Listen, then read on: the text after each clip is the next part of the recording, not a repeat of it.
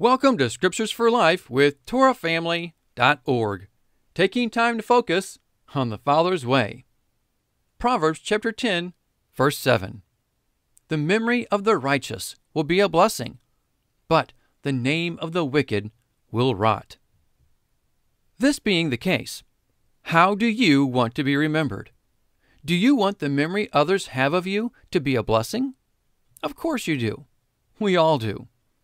We all like to be thought of in a positive light. So, how much more do we want the memory of us, after we are gone, to be a blessing just the same? Here's the thing. We must take note that our verse says, the memory of the righteous will be a blessing. It doesn't say the memory of a nice person will be a blessing. Neither does it say it of a kind or generous person. Though there is no doubt those people will be well thought of after they are gone, our verse discusses the memory being a blessing. If we want the memory of us to be a blessing to others, we need to focus on living the righteous life the Father has called us to.